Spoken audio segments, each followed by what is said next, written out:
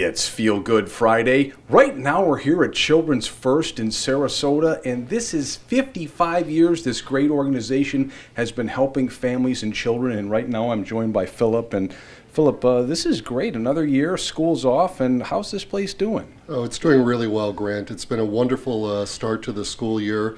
55 years of kids coming through our doors and being served in this community. And each year, does it get bigger, or do you only have a specific amount of dollars that you can help so many kids? Well, there is really a limitation in terms of the number of kids that we serve, but there's a big wait list.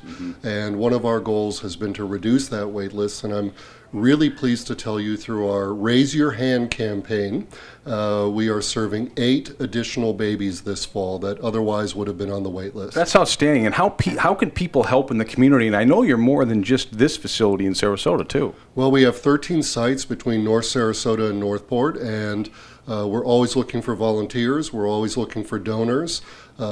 People can contribute to Children First, to our Raise Your Hand campaign, help us take more kids off the wait list and start our next 55 years. How much of a difference does this make for these kids to get this start at this age? Well, when you start early, you have the opportunity to set the stage for life. You're working with brain formation, you're working with language development, and one of the unique things about our program is the intense services that we provide to the parents as well. All right, Philip, thank you so much for joining us here on Feel Good Friday. That's going to do it from here in Sarasota at Children First.